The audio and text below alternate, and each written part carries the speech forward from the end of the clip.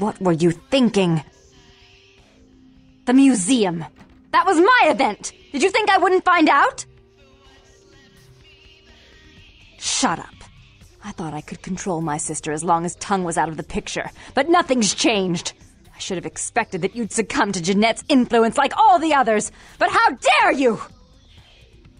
Jeanette claimed you did it for her, but let's say I believe you. After all, you've acted decently and rationally up to now. I imagine you'd still like me to call off the feud. Excellent! I'll take that. However, there's only one problem. If Tung gets word that I threatened Jeanette, which he most certainly already has, it's not likely he'll believe me. So, in order to call off the feud, you're going to have to convince Jeanette to forgive me first. I made some threats against my sister. Idle threats, involving fire and her impious satin sheets.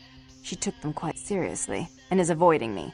I want to meet with her, and explain that they were said in the heat of the moment. I asked her to meet me at the Surfside Diner, to reconcile, but I'm busy with the club and my other endeavors. I'd like you to go to the diner and promise her that I don't plan to take any action against her. Wait for her in the back booth, near the phones. I want to see my sister. Yes, I'll call it off once I've spoken with her myself. Just do what I ask.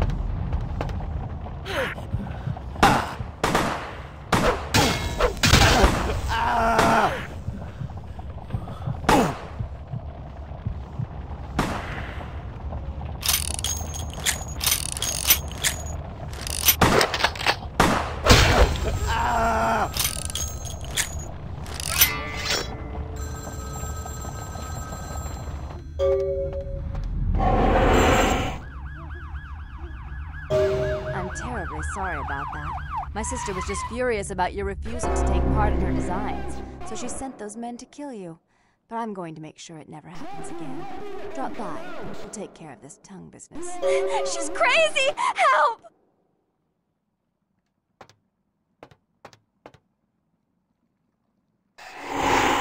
Come out with your hands up!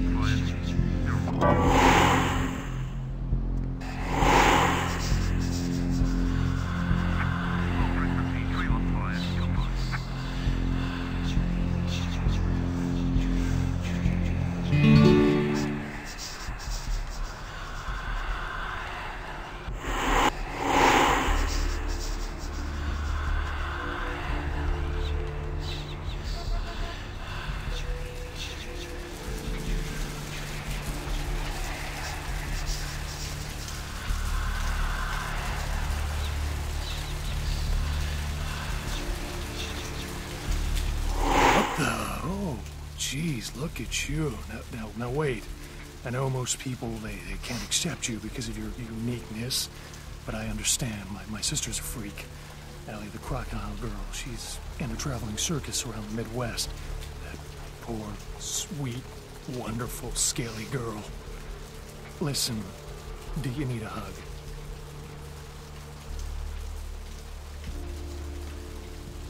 Sure. Some lunatic broke into the gallery and slashed up the paintings.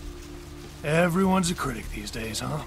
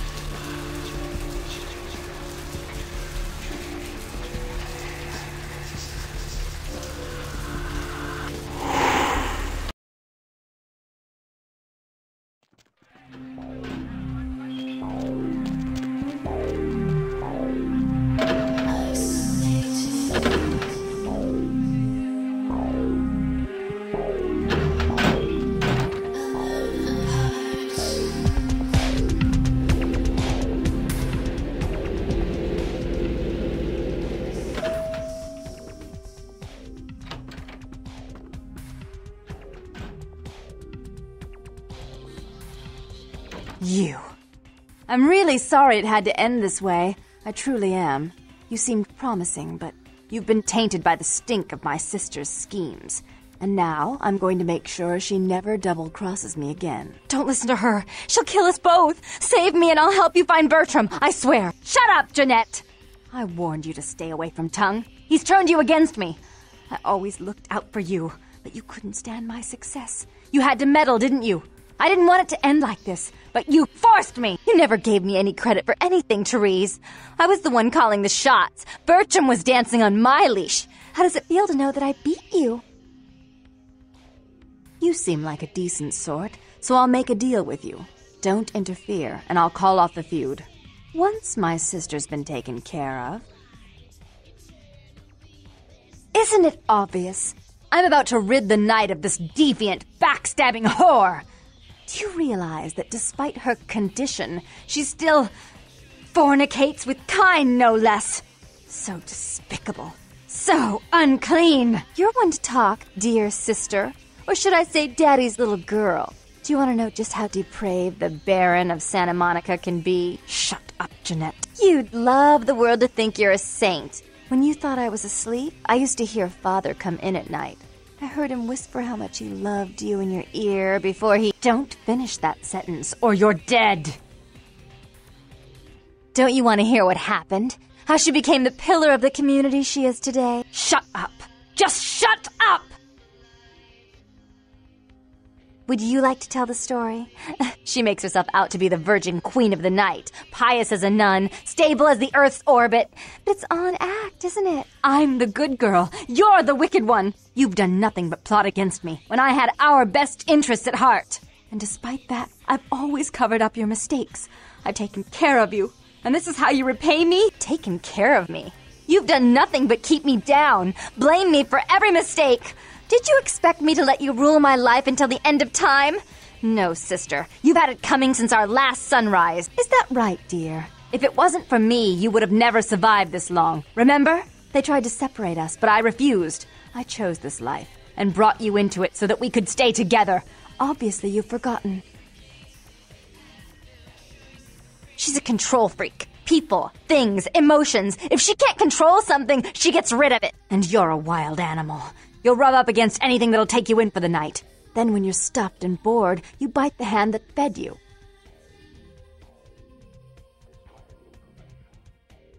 As I said, to trust Jeanette is to trust a famished jackal not to eat you while you sleep. Therese will never let you live.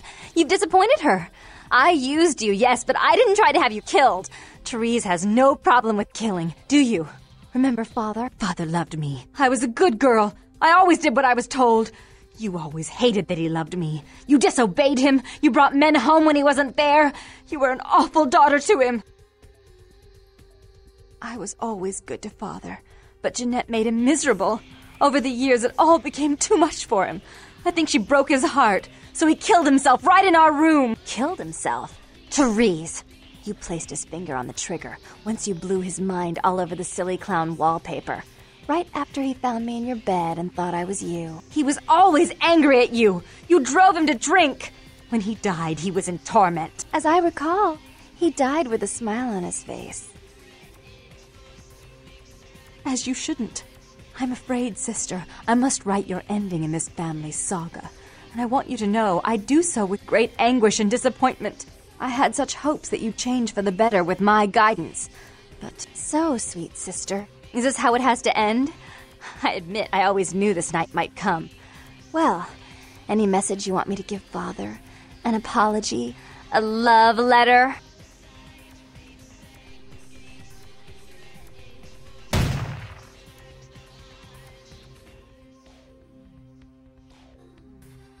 I should turn this on you next, but I won't. Without Jeanette's assistance. Tung, you're no threat. I'll call off the feud if that will get you out of my city.